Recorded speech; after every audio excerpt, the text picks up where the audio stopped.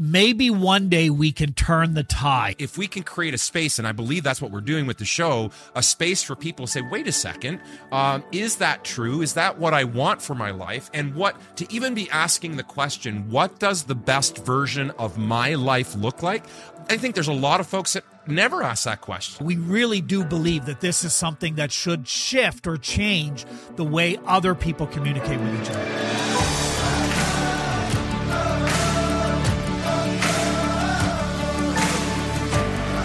Welcome to another episode of the Living Richly podcast. Hard to believe we're celebrating a year in the books. This is episode 53, which means we've got a full year worth of shows already behind us. Crazy to think how fast absolutely it's incredible when you think about the journey of everything that we have experienced from some of the guests, the learning that we've had, the input from so many of our listeners. What a journey it's been, buddy. Yeah, it's like the evolution over a short period of time. I mean, just over 1 year has been amazing. But, the question that perhaps people are wondering about is, why do we keep doing this every week? We know of a lot of shows that start off strong, and perhaps after a dozen shows, they kind of peter off, and here we are. 52 episodes behind us, many more ahead of us. Why do we do this every week? Well, this is going to sound corny, but it's because of the listeners. And when we started Living Richly, it was about us. And I think it was just being able to express, communicate this change that was happening in our lives. And we were just so fired up by it. And of course, you created that initial model that we all began to embrace and take in. And it was really powerful to see that. But it really is about the vulnerability of the listeners, the comments, the way they've been communicating with us about the changes in their lives and the way that this has impacted their stories. One of the most significant of those, and really was absolutely just got me. I remember the first time I read the comment, I just had all the feels. Right? Was a listener who was commenting on Steve Warren's episode 22. Steve's here, by the way. Steve. Hey, and in Steve's episode where he talked about the locker room and guys and not really being able to, their feelings and that whole locker room culture. And this listener was sharing with us about an experience their son had in a locker room recently. Right, I remember that. And how it was still happening today. And they made a statement. It was the last sentence of their comment to us. Maybe one day we can turn the tide. Oh, I remember that. And the two of us just got so fired up over the idea that what we are doing with this Living Richly podcast is, we believe, this is a movement that we have begun to experience as more and more listeners get on board. We really do believe that this is something that should shift or change the way other people communicate with each other. 100%. I mean, when we think about why do we keep doing this, right? I mean, we invest a significant amount of time every single week. Lots of love, lots of labor goes into producing the show. And it is truly about, I loved how you summed that up. At the beginning, it was an expression of what was happening in our lives and a desire to share it. And yet now this has really taken on a life of its own. I don't know if we could stop doing it. I think this thing is alive now. There's a community that's gathering around it. I just think of the significant evolutions in 12 months. We started with it was two ex-preachers and a farmer. Yep. And then we were and that was some fantastic conversations during those early episodes. And then we were, I think, around episode 25. Trevor, who was a founding member of the show and contributed so much to its launch and its early days, who made a decision to pursue some other things that were really important to him, and it was a tough decision for him. And I still remember being a little bit like, oh no, here we are. We're only 20 episodes in, and we've been kind of going in this direction, and now this significant change happens. And yet it's amazing to me how when you have a vision or a dream for something, sometimes we can get so caught up in the how. And we had no idea what would happen. But ever since, now the addition of Kate and Wendy to the show and bringing that much needed, crucial female perspective to these conversations, and the growth of the movement and the listenership and the audience. I mean, it's just been amazing to watch. It's a journey, and again, I feel like I'm gonna be the master of cliches today, right? I've already said it's all about the listeners. You kind of are on most days. Wow, thank you. That's not an accomplishment. compliment. But this is a journey, and like most journeys in life, you can't. We like to be able to predict where it's going, but we can't even see beyond the next corner. We can't even see beyond the next hill. And what we thought we were creating when we started this, and where we are, there are absolutely still all kinds of elements from those early days that are still true today. The foundation of what Living Richly hasn't changed. Right. But if anything, it's matured. So it has changed. Scope. But it's, and I was going to say, it's the expression of that foundation which has really, grown and matured. And we've seen it from whether it's the quality of our guests to having Kate and Wendy join, all of these elements that have come to be part of what the show is. We've really just been amazing to look back at. And like you, I remember that first episode. I remember the episode where we did it, where Trevor was the last episode he was on, where he did his goodbyes, right? And kind of like, and we joked, but we were intentional about even the vulnerability around the oh shit moment that caused, and how we navigated through it. And fortunately, and I think as we look at it, the show's done quite well. Thank you very much, and I really am pleased with what we've been able to see evolve from the show. The universe conspires with us. And you make the commitment, absolutely. We're so familiar with the phrase, the universe conspiring against me. Yeah. But I believe when you follow your heart, when you make the commitment, you're going to have oh shit moments. You're going to have, oh no, now what do I do? But truly behind the scenes, the universe is orchestrating things in a way that sometimes is hard to understand. We're going to get to some listener feedback. You guys have been giving us amazing feedback over the course of the last 12 months, and we want to share some of that feedback today and invite you to participate even more in where the podcast is going. But Rob, what's been your favorite, when you look back over the last 12 months, your favorite Living Richly moment in this is episode 52, so 52 shows that we've done. What's your favorite Living Richly moment?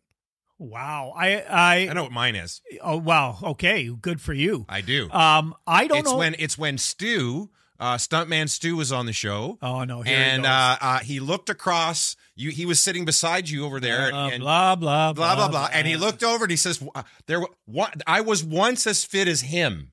And he passed you over, looked at me, and said, I was once as fit as Eric, and you felt a little bit jaded. His hand bounced off my belly as he pointed it towards you.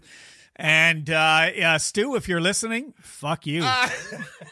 No, that was a pretty funny moment. We had a good laugh about that, both on the air and after. And I do note that it didn't make the final. I made the final edit of the full episode. Yeah. It didn't make one of the shorts, and I really appreciate that it didn't make one. We're gonna and go the back reason and correct it didn't, that. it was because I was editing the highlight reels that week. So you took some you made a creative direction call. I made some decisions there. There have been a lot of moments, and I think maybe I could highlight two that have been favorites for me. There's been so many.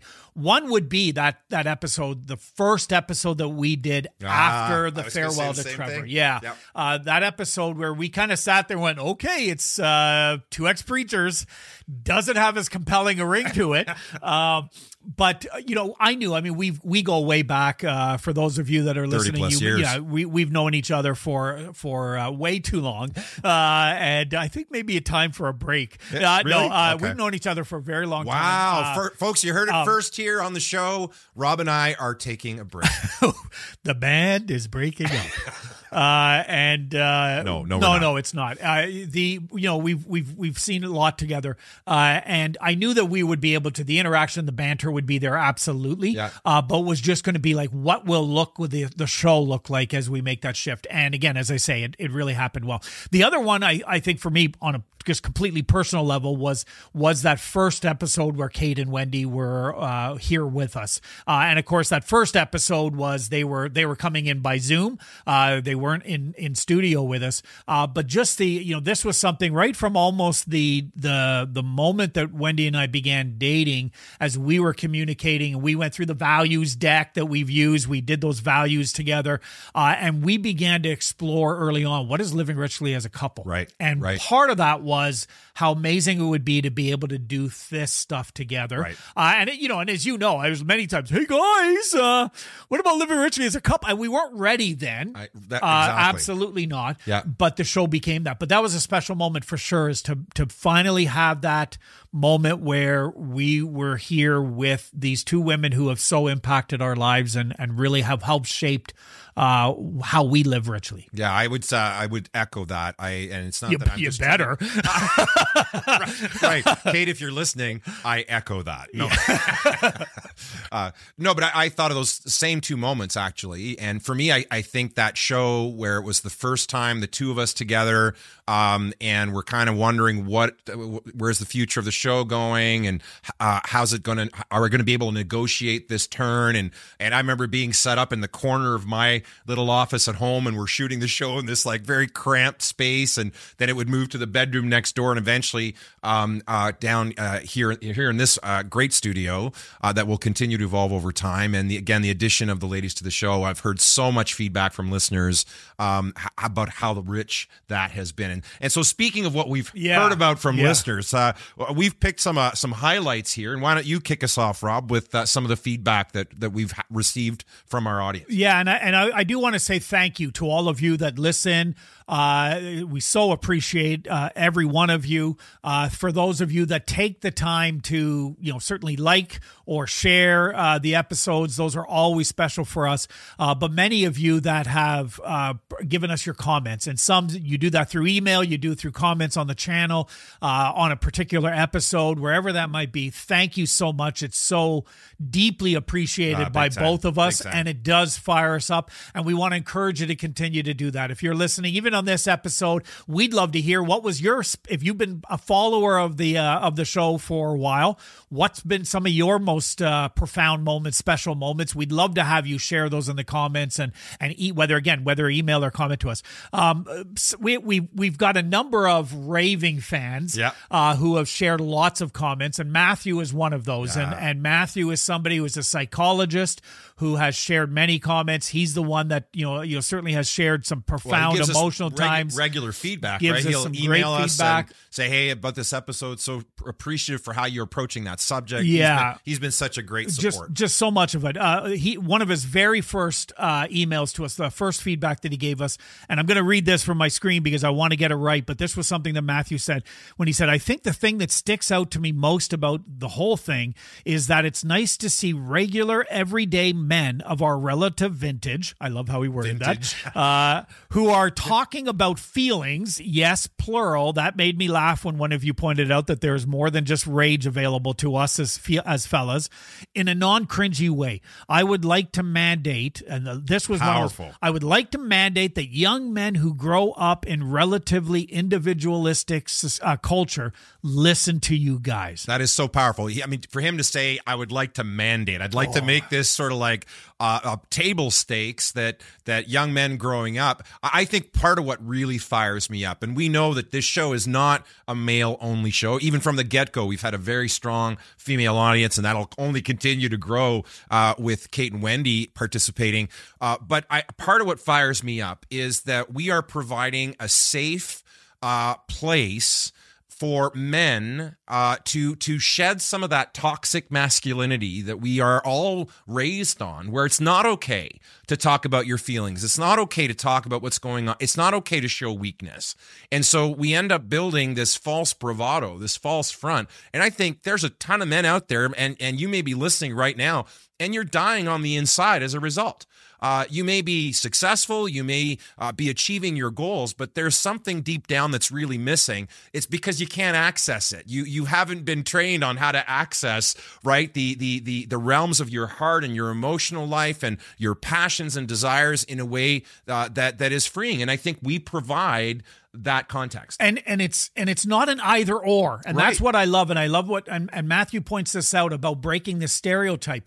We love off-roading. We love cigars and whiskey and we love, manly things, right? Like, I don't know, whatever that means, right? Like, our women. Yeah, exactly. We love our women. We're into sports, and we're into all of these things that are the stereotype. we also love being vulnerable. Yeah. And we embrace the notion that you can connect with other men, that you can cry together, you can cheer together, you can grow together, and that it doesn't separate. One is not separate from the other, that you can be both. Yeah. And that's, I think, one of the most powerful things that we've been communicating over these times. I think this whole notion, this whole falsehood of the strong and silent type that we've all been raised, that's what a good boy does. That's what a good man does, the strong and silent type. And I think it's Elizabeth Lesser in her book, Cassandra Speaks. She says it's time to start advocating for a brave and open type of masculinity as opposed to strong and silent. And I think of how far we've come. I think of how far I've come to watch your growth in all of this. I can't possibly imagine going backwards and to that place where you feel limited, you feel capped, you feel like you have to be somebody that you're not, to experience the freedom that the Living Richly message brings and that it embodies has been absolutely amazing. And that's so true. I love that you said that, Eric, because it is we are on this journey. We didn't start out at episode 1 saying, "Hi, we figured it all out, so now let's teach you." No, we recognize we're on this journey, and over the last year, man, the amount of growth that I've experienced in my own life and you've experienced in your life, and as we've now put into practice some of these things that were kind of principles that we were learning and reading, but now we're putting it into practice. And you're right. There are days where I'm sitting back and I'm going through whatever that emotional, where in the past would cripple me, and now it's just kind of that energy flows through me, and I'm able to look at it, and I'm like, wow, like to be at this place, talk about freedom, and what an incredible experience. Yeah, I just got the image in my mind of Mel Gibson in Braveheart, where he yells freedom at the end. Right. You know? I mean, kind of a gory, he dies in that moment, but yeah, if we could separate that part out, but this we can yell freedom but not die. We just be not great. die. But yeah, I think it truly is about that, the liberty and the freedom that comes from it. You know, we had Tanis Vine, who's been in our networks for a long time, and she's just a fantastic fan of the show, and she wrote us early on, I think you're sharing an important message and helping others dust off their thinking caps to think more seriously about their own lives and how to live their best one. So thank you for all of that. And again, I think this notion of creating a safe space where we can challenge traditional thinking, conventional thinking. We can challenge the supposed life mentality of doing things according to what they tell us to do. I'm always curious, who the hell are the theys that set these standards that we all feel then chained to? They sure have a lot of power. They sure do. Absolutely, right? These societal expectations, these family expectations, these male-female expectations. There's so many different lenses we could apply. But if we can create a space, and I believe that's what we're doing with the show, a space for people to say, wait a second, is that true? Is that what I want for my life? And to even be asking the question, what does the best version of my life look like?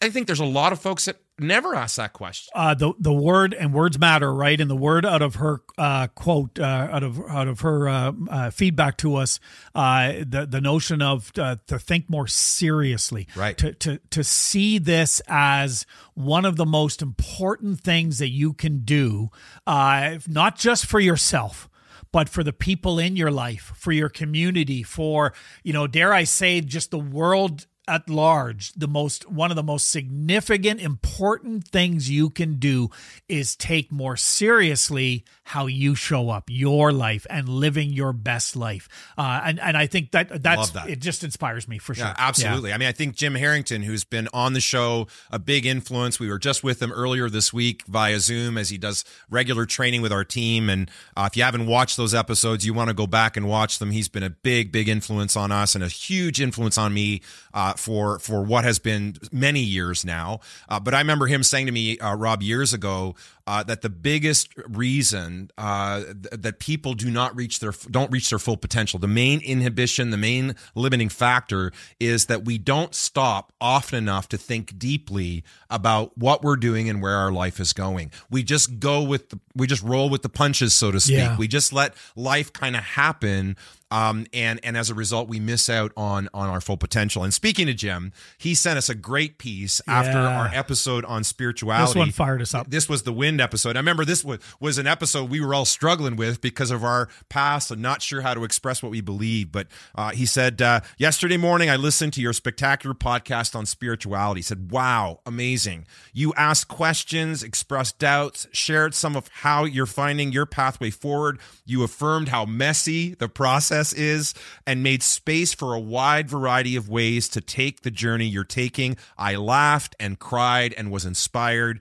Thank you. This is coming from my mentor. So I remember when he sent us this, that just blew me away.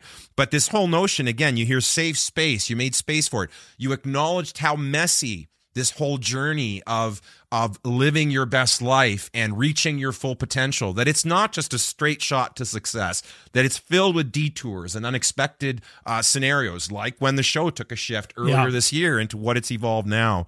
But that it's okay. I think as often as we try to bring some of the answers that we're discovering, to your point, I think we're on a journey just like everyone else. I know we are, and we're on that journey in many ways with our audience, with our listeners, and we're learning so much from their questions and their feedback. But I think it's more about creating a safe place to ask questions, like to really just hold things that we perhaps have just accepted wholeheartedly, but now to hold them a little more loosely and say, is there a better way? And it's not easy.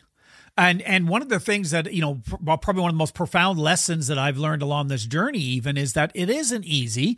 It is difficult even for us to continue to show up with the vulnerability, with the vulnerableness, create that safe space to have these conversations. We recognize we all have our scripts, and we just recently, I think just probably a couple of weeks ago, we had an episode on forgiveness, and we really looked into the forgiveness of self, right? And the idea of regrets. Because that's such an easy thing to do. Yeah, and we talked about regrets. And one of the comments that you made on that episode was, the person who says they have no regrets, that's bullshit. We all have regrets. I have regrets. And we know that when we're vulnerable on an episode, that there may be those, they're probably not listening, but if they were watching or listening, are pointing going, I know Rob from this and that, and he's full of shit. He's not that way. And I had a different experience with that person.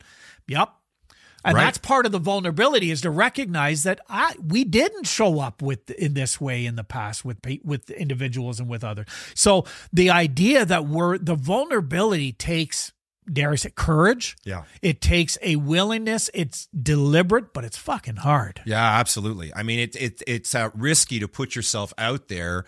And to your point, sometimes there is the fear that people who knew a past version of you may look at you and say, but hey, that's not what I remember. That's not the person I remember. And actually, I've learned to embrace that as a badge of honor. Actually, when someone tells me, like, you've really changed. We were actually on a photo shoot this week, right, with our team. We had our team offsite. This is for Rhapsody and the coaches that comprise our team, and we were using the same photographer we've used many times in the past, Robin of Unposed. There's a free plug for you, Robin. Such an amazing, amazing lady.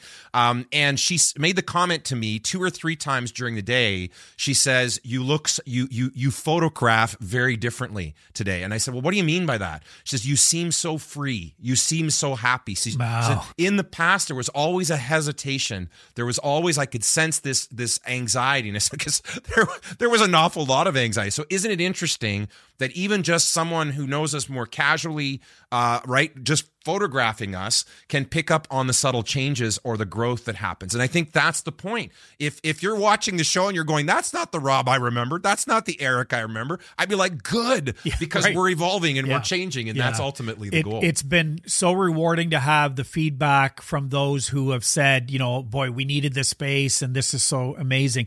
It's been even more rewarding when we get feedback from people that talk about how it's impacted their own life and how it's changed them. And I wrote one down here that that it was somebody that had sent it to me, and then I shared it with you. And it's this, let me just read a little bit of their comments. I've been on a healing journey for a long time, and for me, it's been baby steps at best. I have been carrying around so much shame my entire life. And trying to get better, trying to accomplish more in my career, and I've never felt good enough. I give my inner critic too much credit. I was so lost. I felt so worthless.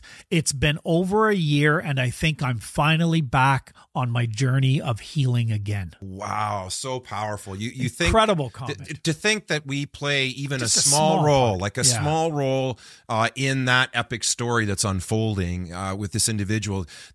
Let's face it, like the I'm not good enough is universal. Yeah. You know, if you're sitting here watching this or listening on your favorite podcast platform, you're not alone in that struggle. Every human being struggles with being enough, this sense of worthiness, right? We talk about radical self-acceptance, right? Like that you are enough. And if we can just help people, even just move them down that journey and nudge them along a little bit more. I think here our job is done. I think of a young leader that I've been working with for several years now, and he's been going through a very significant difficult time in his personal life, and he's courageous as hell. Like, it's been hard. He's pretty broken, but I'm watching him emerge as he's doing the work and he's facing his demons, and he's right. But that inner critic, right, is so strong. But he's told me time and time again, just told me again yesterday, that so many times when he's feeling low, he'll put one of the episodes on,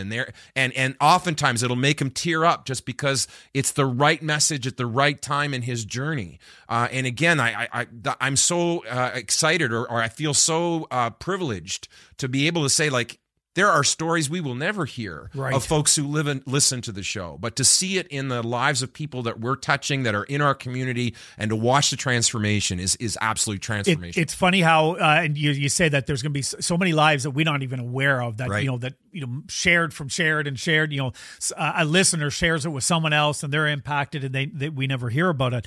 I always laugh because sometimes it's when I'm not thinking about the show. One of my favorite things, and it's happened now, I got to say, at least a dozen times in the last year, where I'm at the gym, I'm getting ready, a class is going to start in a few minutes, and somebody comes into the studio that's going to be in the class, and they bring it up. They make a comment. Oh, I'm listening to the podcast, and that episode just got me all fired up. I'm ready to go. And there's one guy in particular, he's been a long time listener of the show, another guy by the name of Rob, and Rob will walk into the studio, and he does it, from time to time. He walks in, and as he walks in, if he sees me and I happen to be in the class with him, he lifts up his phone and there's the podcast. He's listening as he walks over to the gym. He's listening to it. Yeah. Just those little things that we're not even in the moment. We're not even thinking about it. And it's like, wow, this is beyond us. And that's pretty special to see. Yeah, it's bigger than we all are. I think of another leader who just recently told us that she's a big fan of the show, and during a very difficult time where she was grieving the loss of her husband of 17 years, that the show was a source of great comfort, of great encouragement, and through her grieving process. So again, for those of you that have been tuning in, whether you've been tuning in a little or a lot, whether you've been with us since the beginning or you're a more recent fan of the show, this really is about you. It's about helping you reach your full potential and live your best life. And it's just an honor and a privilege for Rob and I and Kate and Wendy to be part of that journey. Yeah, it really is. I think you need to share one more piece of listener feedback, and that's another piece from Matthew about his sons. Yeah, and I think that it was we saw how fired up we were, and it was in a feedback that he provided us, and he gave us permission to share this, where he was talking about how an experience that he had just had, where he was walking down the street and was named, a name was thrown at him that I'm not even going to repeat on the show, and then the struggles again of that locker room experience and all of that stuff, and how incredibly emotional those moments were for him. And again, as we mentioned already, he brings up the notion of, what if we could change the tide? What if we could we could find, and I remember I came out in that next episode after we read that, and we were like, let's talk about this. And I had my proud dad shirt on, and I was ready to go to bat with anybody that is just like when can we stop tearing other people down? And that's when the whole notion of Living Richly, the Living Richly Nation, was really birthed out of that this is a movement, this is a cause, this is something more radical than just, hope you feel good about your life. right? Where the hell did that voice come from? Can you do that again? Nope. No, it's a one-off. I've never heard you do that. Well, Steve can loop it. Yeah. Yeah. Oh, he will. Oh, I know.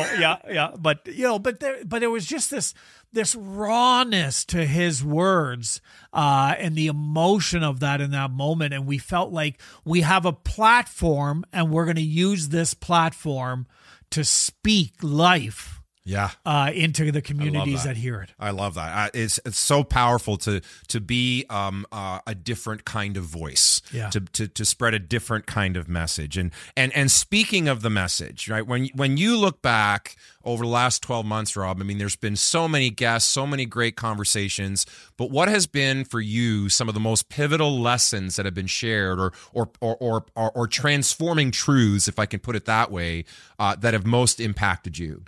Without a doubt, at the top of that list, and probably like with a huge gap, and it was when you introduced the language. We all understand the notion of you need to accept yourself, right?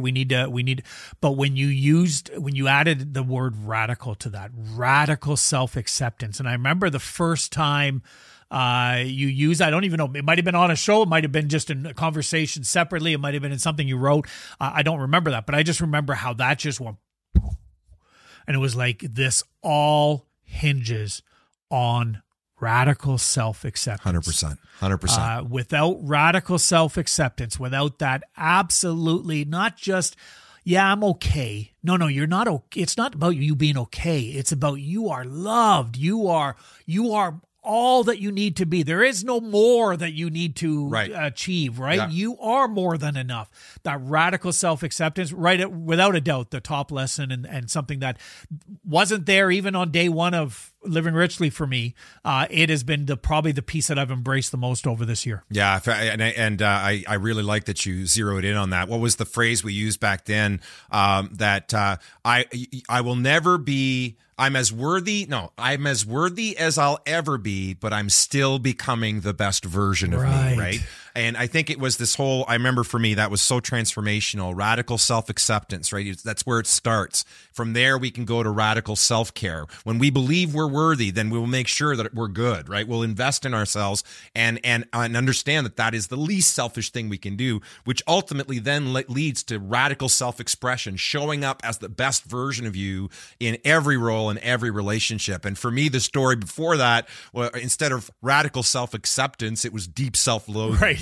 Yeah. Instead of radical self-care, it was running on fumes. And instead of radical self-expression, at best, it was partial activation. And so that's been transformational for me as well. Yeah. And we've got a number. And again, I encourage you, if you're new to the podcast, really want to encourage you to take a look at some of those older episodes. There's a number of them on radical self-acceptance. We'll include a couple of them in the show notes.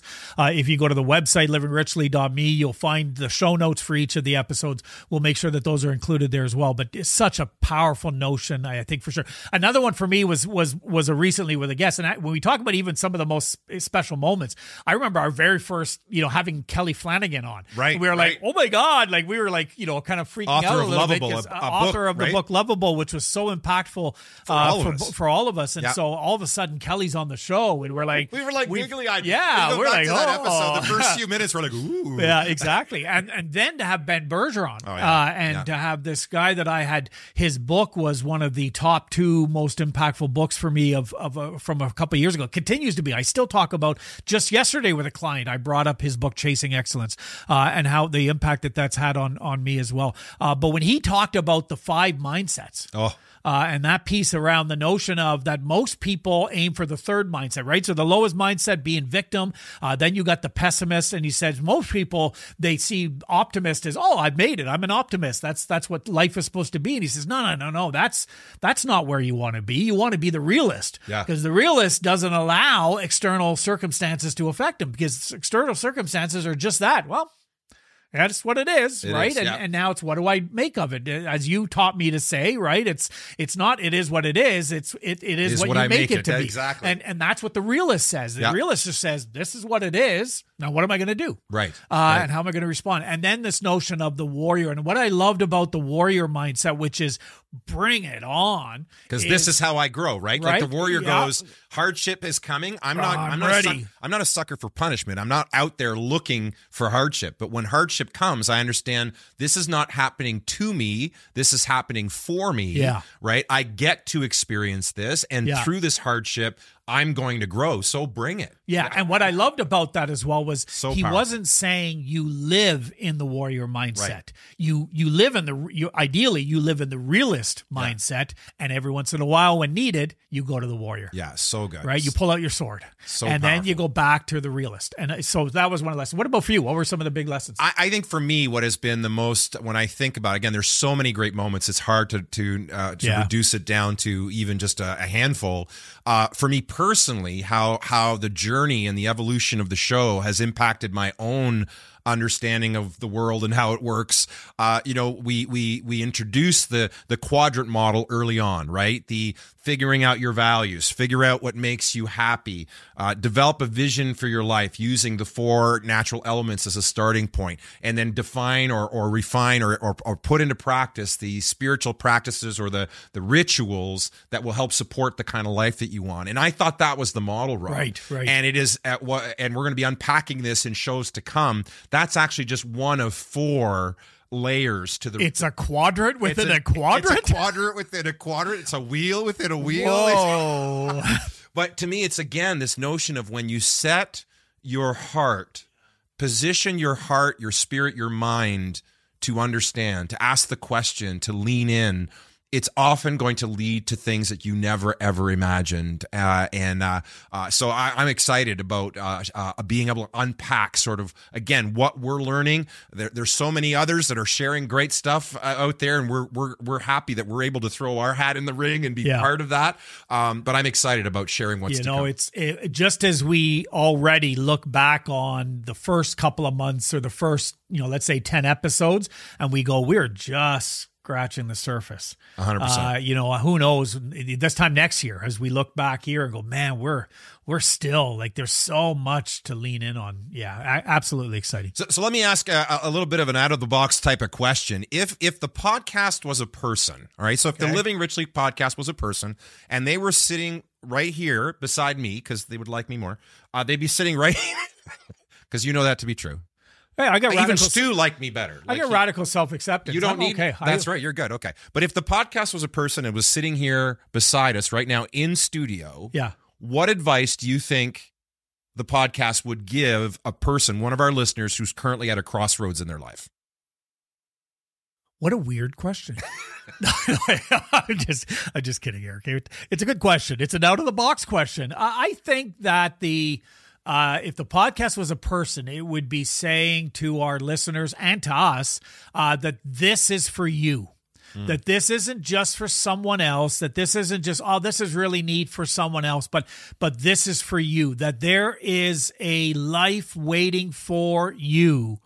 That begins with that radical self-acceptance.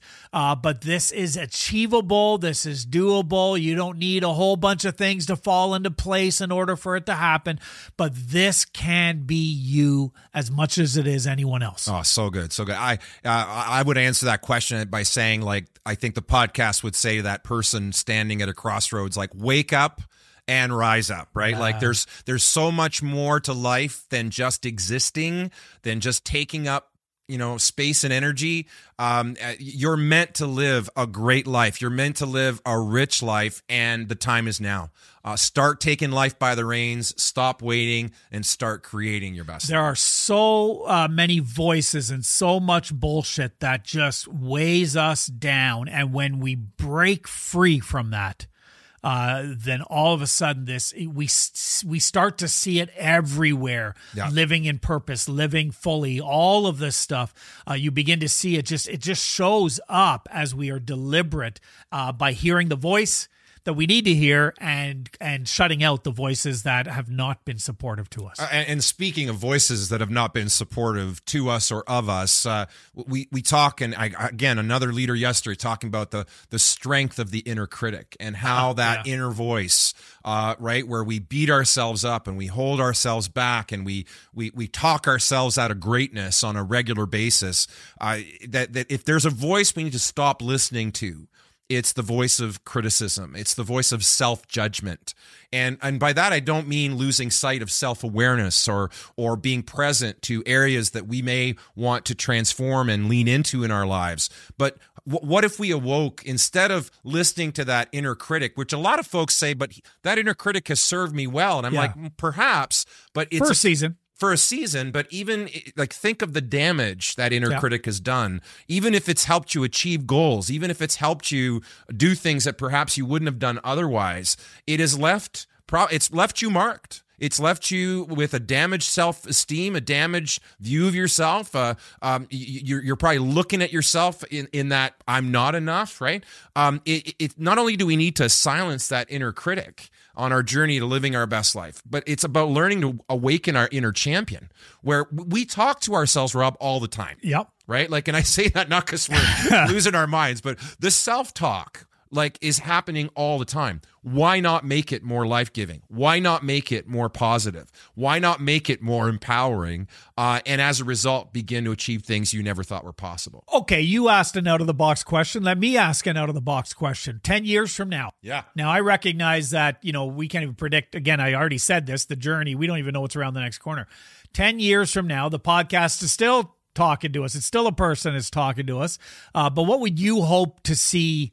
What would be the thought? What would be the message? What would be, how would you be seeing this whole living your best life movement 10 years from now? What would you want to see? What would you want people to be saying has been the impact, all of that? Yeah, well, I would hope, and dare I say it might sound a little bit grandiose, but that this podcast changed people's lives, that it altered the trajectory of people's experience and their journey, that it was a source of both inspiration that lit a fire in them, or perhaps relit a fire that had been extinguished through life's hardships, and not just inspired them, but informed them with practical tips and strategies about how to actually go about doing that, so that it spoke. I would hope that people would say it spoke to my heart, it spoke to my spirit, it spoke to my mind, and it encouraged me and literally gave me the tools to abandon a life of mediocrity, to abandon a life of ho-hum 9-to-5 grind, and actually pursue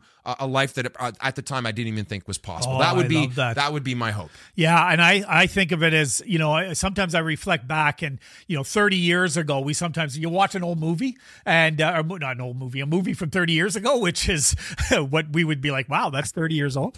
But we sometimes watch some of these movies and we think, wow, people used to say that, people used to do that, people used to think that way, and, or just some of the things that you look at. I hope that in 10 years, people will be looking at a lot of what the message was and will be like, wow, people used to think that. People used to be anti-vulnerable, or you used to not really believe that you could live your best life. That this becomes the message we have today, which seems to be an outlier message for many, becomes the absolute normal. People go, duh, of course I can live my best life. Of course I can do this, that, and the other thing. I hope that's really what happens. Yeah, 100%. Listen, as we begin to wrap up today, Rob, who is a guest that you would love to have on the show, whether they're a historical figure or a current thought leader?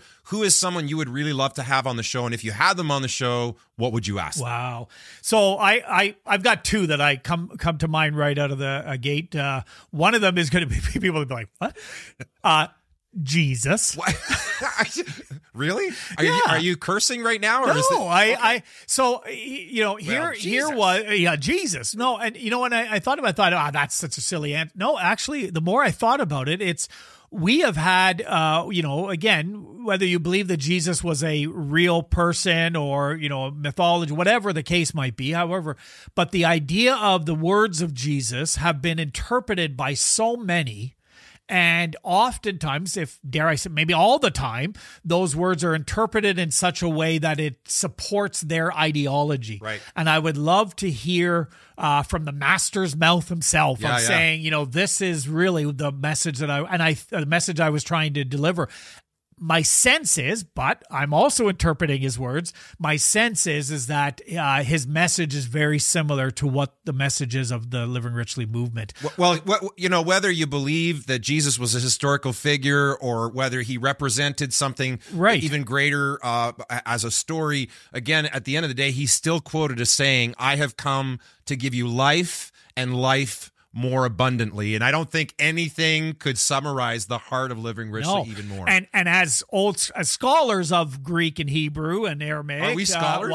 So I am. I certainly scholars? did. I did do. I have no ability to use that language now, but I did study it. It's funny. There's so many words I would use to describe you, Rob, and scholar is not one of them. And I hold you in high. No, I hold you in such high esteem, but it's not something that I would put on you. But well, young Deschamps, let me explain to you. Yeah. The word that we often even transcribe as abundantly, I've come to give you life more abundant, is actually the better interpretation of that word is I've come to give you life to the fullest. Yeah. And I think that's why I would be so fascinated to hear him give the interpretation of his words himself. Yeah. Again, if that was another one for me would be Jay Shetty, more recent great. one. And Jay's so great. Yeah, and absolutely. I'm just such a passion. I love his Instagram. Wendy was the one that introduced me to him, but I'm fascinated. Some of the guests that he has on his show. I would love to sit down with him and just hear from a guy who,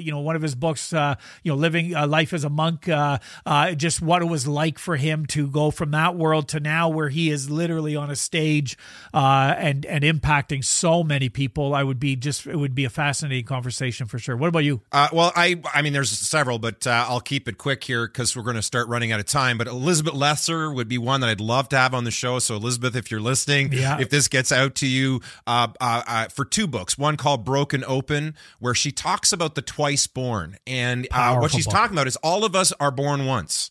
Right, as we're born into the world. But not everyone is twice born. And the twice born is folks that wake up to this notion of there is a higher existence, a better life available to me than just the 9-to-5 grind. Would love to dive into that with her and highly recommend that book. And also we'll put all this in the show notes. Her more recent book that I read of hers has just blown my mind called Cassandra Speaks. What if women wrote more of the history that we know and how different life would be. Anne Lamott is another one. Great author that I really respect. She wrote a book on prayer. Help, thanks, wow. Basically the three types of prayer. I need help, guidance, gratitude, and just awe. And she summarized spirituality for me so nice, so powerfully in that book. And then the last one being a more recent influence, which is Rainn Wilson of The Office days. Like you guys remember his character. What was his character's name again on the show? I'm going to forget right now in this. Dwight. Thank you, Steve. Steve saves the day. But Rainn Wilson, a very unlikely source for me anyway of changing my view or expanding my view of the world. And actually, I credit him with triggering what I referred to earlier was the expansion of how I see the quadrant model. He was a big influence. His book Soul Boom, highly recommend. Would love to have all of the aforementioned people on the show. If you're watching, Jesus, we understand you may be unavailable.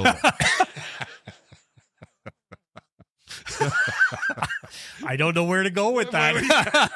All right, as we prepare to land the plane, let's talk about some things that our listeners can expect to see this coming year. This is officially now the start of season 2.